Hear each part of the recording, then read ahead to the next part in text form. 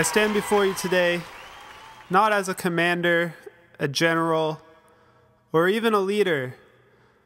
Hopefully, I am just a voice, the voice of reason, and your friend, here on the eve of battle. Tomorrow, we are ready to fight, not because we want to take action, but because we are forced to. For too long have we stood back and watched the corporate robot army destroy our land and ruin our way of life. For too long have we heard the sounds of chainsaws clear down our forest.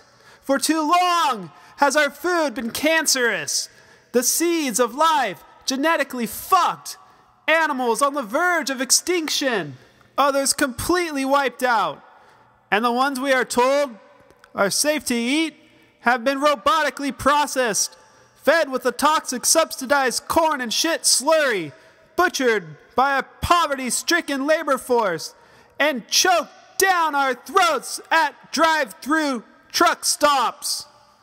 We can no longer swim in our waterways, eat fish or ducks, drink water from the city. Our children are dying before adulthood. They are being nursed on contaminated breast milk, raised in slum-like conditions, and brainwashed to the point of ignorance. Their child bodies riddled with asthma and birth defects, starving and weak, but strong only in their fingers from the confinement of work camps, those small, battered hands running the machines of sin, mass-producing, disposable, and truly worthless weapons of mass consumption. Now, as we are shocked by witnessing our beloved pets become walking tumors, the air thick and poisonous, the sun once warm and inviting, now a ferociously hot, face-melting, deadly death ray of destruction.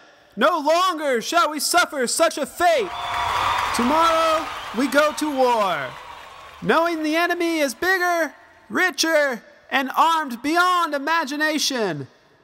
They have stockpiles of nuclear, chemical, and conventional weapons, ships the size of whole cities, tanks, drones, jumbo jets, nuclear submarines.